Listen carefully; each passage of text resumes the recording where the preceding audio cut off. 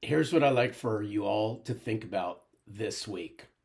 Whether you're a sales leader or you're a sales professional, are you a collector of people and a builder of community?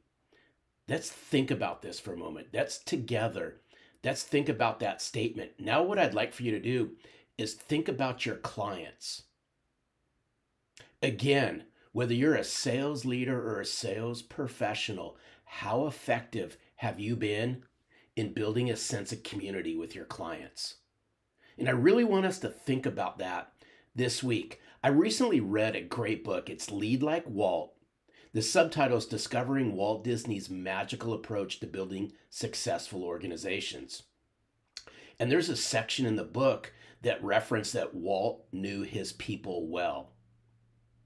And for a moment, I want us to all follow along. I'm just going to read a little paragraph out of Lead Like Walt.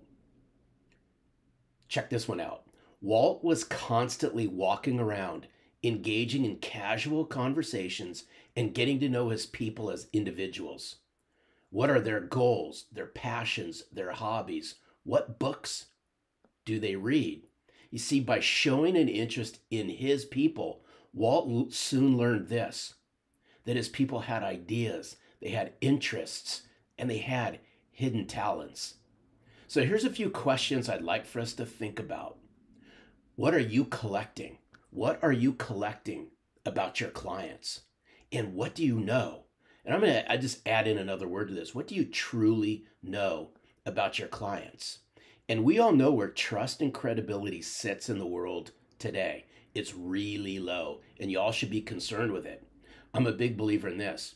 Double down on building client communities, and it's going to aid in how you build trust. Think about this. How are you all building trust? I believe this, building communities, building a place where your clients could come together. Now, this could be face to face, and obviously, we live in this virtual world today. It could easily be done where you can bridge your clients together. This is going to foster trust building. See, bringing your clients together. Now, I'm going to challenge y'all on this. I'm going to challenge sales leaders out there and sales professionals out there. This is going to require some work, but really bringing your clients together to engage is going to allow them to interact with you, your team, and your company with the goal of providing input and feedback, which opens up the trust building door. But in order to build these trust building, right? In order to build these trusting communities, there's three things that you're going to have to be willing to do. Grab a sheet of paper, write these down really quick.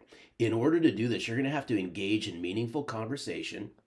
You're going to have to be massively, and I mean massively transparent. Here's the kicker. You're going to have to do what you say you will do. Never waver from it. Never, ever waver from it. See, trust enables you and your salespeople to work with your clients more effectively.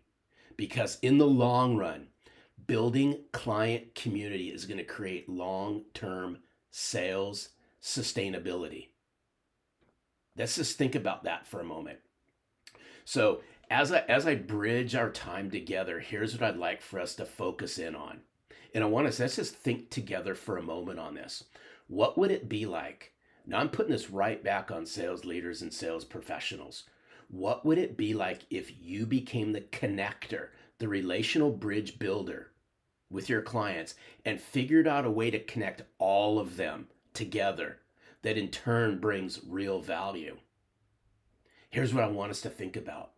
What could possibly happen? What would this mean to you? And what impact could this have to your sales sustainability? Think about that. What could this mean to your sales sustainability? So what I'd like for us to think about as we bring our time together is, how would you define your client communities? You're the center of your client communities. In fact, I'm going to give you all a title. You're the mayor. You are the mayor of your community. How well are you bringing people together to foster camaraderie and to foster fellowship. It's going to require some work. It's not going to be easy. We got to remove the short-term vision, because short-term vision around this is going to stunt your long-term sales growth. You all live in communities. Why not create that with your clients? That's what I'd like for you all to think about this week. Again, I sincerely appreciate each and every one of you. See, together we're building this movement. We're building this movement around sincerity, business substance. Here at Selling from the Heart, we call it giving a rip. It's giving a rip about yourself, your clients, your community, your future clients, your career, your employer.